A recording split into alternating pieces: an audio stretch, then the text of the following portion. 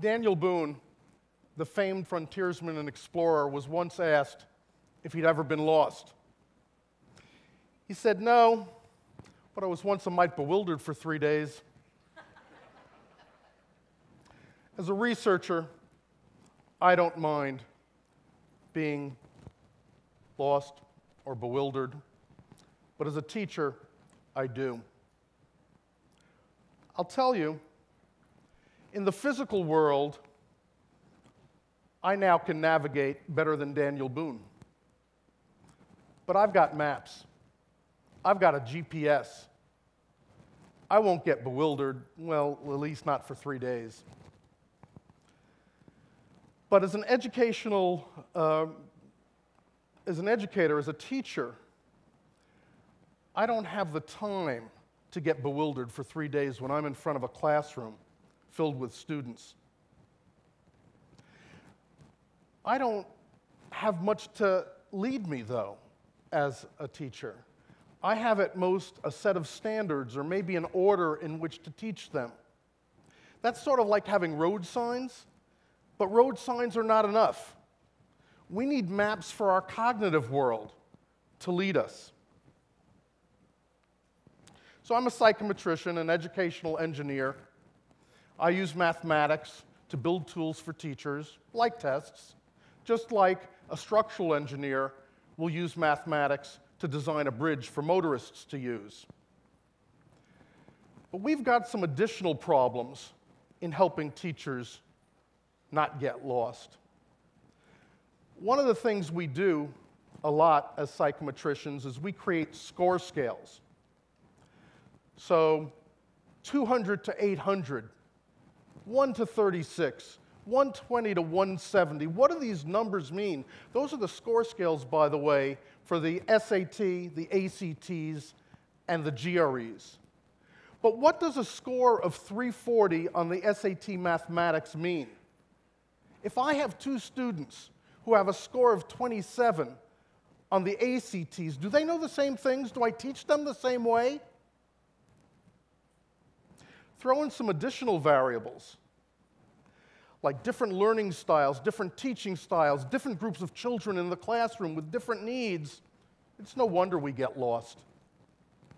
We need maps to help us navigate them.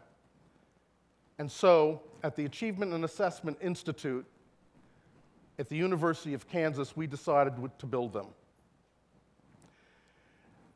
We had a specific problem that we needed to solve: education of students with significant cognitive disabilities.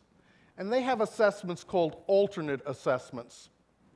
These students are the approximately 1% of students with the greatest learning challenges.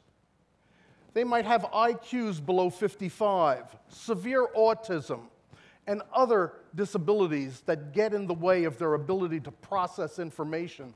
On top of that, there's a lot of comorbidity with physical disabilities, motor disabilities, blindness, deafness. More than anyone else, these students need teachers who have maps to help them find their way. We were funded about 5 years ago for a project to develop an alternate assessment called Dynamic Learning Maps Alternate Assessment. And we worked with a group of 18 states, and soon a 19th state, New York, is going to be joining us this year.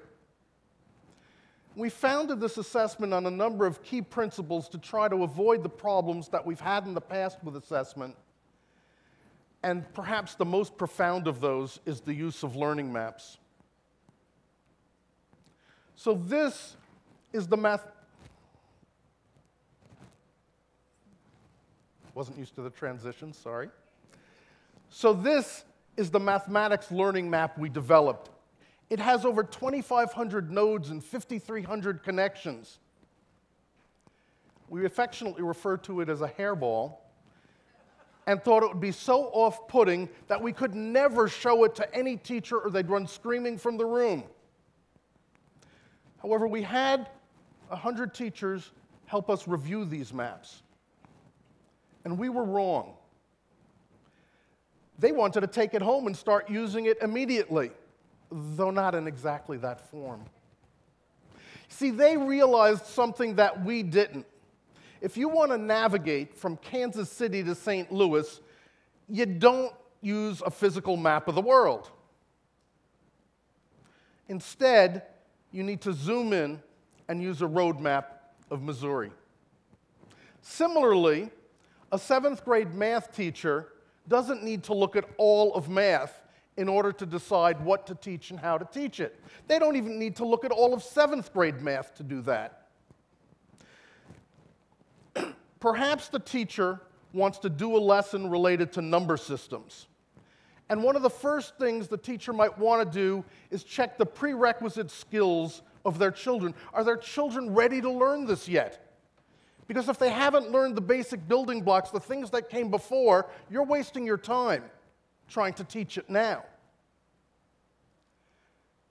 Perhaps in their classroom, they had some students who learned differently than the typical student. Perhaps they needed to look and find an alternate pathway within this smaller section of the map to help a student who's a visual learner or who's deaf. Maybe there's a different and a better way to do that. And so we needed to make sure our map had multiple pathways to address these needs. But now they zoom in a little bit further, and they're ready to use the map to plan a unit on addition of rational numbers and to check the progress of each student as that student is moving forward. So now they are in a better position than before, but they still needed some more tools, some more help, some more structure to the map. So we created something called essential elements. Those are the grade level targets that we're trying to bring each student to.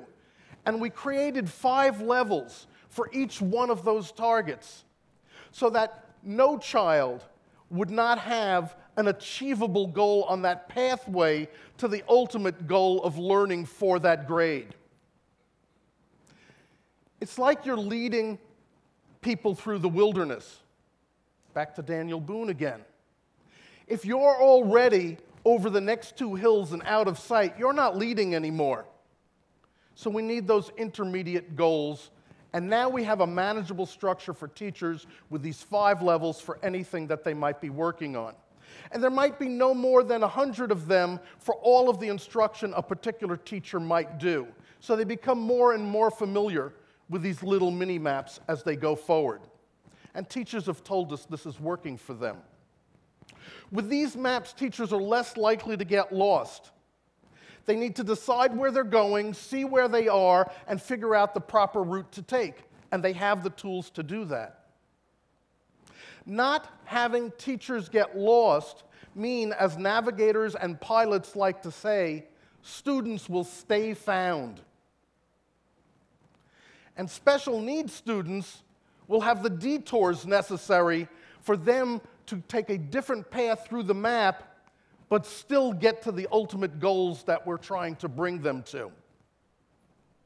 We've got another problem, of recent, a bigger problem. We have embedded our assessments into accountability systems that are guiding our teachers to do things that we don't intend them to do. Often, teachers are teaching to the test, and these are tests that were never intended to be taught to. And so teachers are drilling and practicing on these same things for all students. And they stop teaching a month or 2 before the end of the school year and start preparing people for the exams. We know this is not good education. We do it anyway because the way the tests have been set up. What can we do to prevent this? To paraphrase H.L. Mencken, for every complex problem, there's a simple solution, and it's wrong. So when I say the solution is to create tests worth teaching to, I don't want you to think that's an easy thing to do. It isn't. I would argue that in order to do it well, you're going to need learning maps. You're going to need more than that. You're going to need tests that are spread through the school year so you don't just wait till the end of the year, do your assessment then when it's too late to use that information to any productive purpose. Because our tests are based on learning maps, which in turn are based on cutting-edge research in how children learn and how they learn best. We now have a situation where instruction is driving assessment to replace our current problem of assessment driving instruction. But now we have another issue. How do we assure that the test is actually based on the learning map? It's easy to say. How do you actually do it? Well, we do that by developing structures for our test developers just like we did for our teachers. What we need to do is take those 5-level mini-maps and combine them with other information to guide our test developers. Information such as what's the vocabulary we want students to be using, which means what's the vocabulary we want teachers to be using to think about these ideas, so that the idiosyncratic language that one teacher might use in a particular place doesn't interfere with a child's ability to show what he or she knows and can do. In addition to vocabulary, we can have some ideas as to what kind of questions should we be asking to get at this particular topic. We can create templates and have done that. And so now we have a coherent system that has been developed. Well, going back to Mencken, it's still not simple. We need statistical models that are consistent with this new way of doing things. In the old world, what we've always done with assessment is add up the number of questions someone answered correctly, get a number based on that, put it on one of those scales that have no meaning that I talked to you about before. How do we avoid doing this? We need a different statistical model, and thank goodness Sir Thomas Bayes comes to our rescue. Thomas Bayes was an English Presbyterian minister in the early 1700s, and he was also a statistician. He got into statistics because he wanted to use statistics to prove the existence of God, trying to merge his two fields into one. And Bayes' theorem, which you see in front of you, evolved into something called Bayesian network analysis.